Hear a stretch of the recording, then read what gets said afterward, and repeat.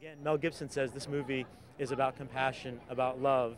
Well, slaughterhouses and factory farms aren't compassionate and aren't loving. So we're telling people, especially people of faith, to reject all violence and to respect all of God's creatures, which include cows, pigs, and chickens, not just dogs. That we demand an education for our people that speaks to the decadence of this evil American society.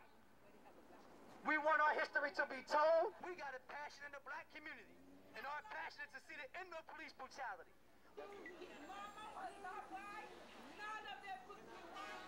Get him. You got places in Africa where look at this. Look at this. Damn right. Yeah, no right. Goddamn barricades out here. You gonna come back. We read it all before. This is a free goddamn. We're on the sideline. You don't relax my ass. You put a barricade in my face. You gonna tell me to relax? Every last one of you. We only exposing the truth. No good bastards. Excuse me, where are we going? This film is about promoting violence and hatred. Move from the door. Move from the door, you get locked up. Violence and hatred. Move from the door or you get back up. Back up. You can't block the entrance. This film is about promoting violence and hatred. Everybody back. This film is about promoting violence and hatred. Everybody back. This film is about promoting violence and hatred. Thank you very much. The Vatican proclaimed that the Jews were not responsible for the murder of Jesus. Gibson is setting the clock back. It's not about acting. It's about Mel Gibson at his anti-Semitic worst. This lie inspired the murder of my people and the millions over the centuries, and this lie inspired the Holocaust itself. World, what the teachings of the church are. So now that we've seen it, the bad news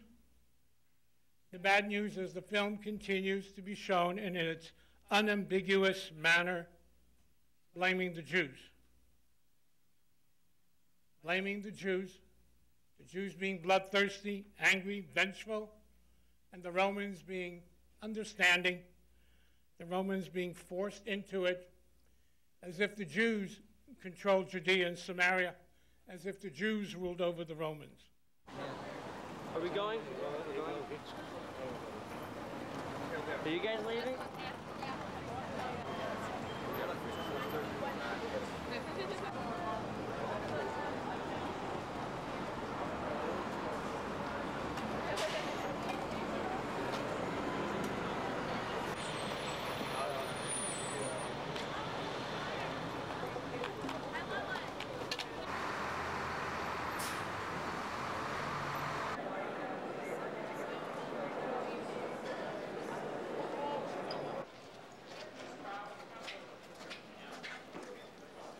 I didn't necessarily find it anti-Semitic. I'm Jewish.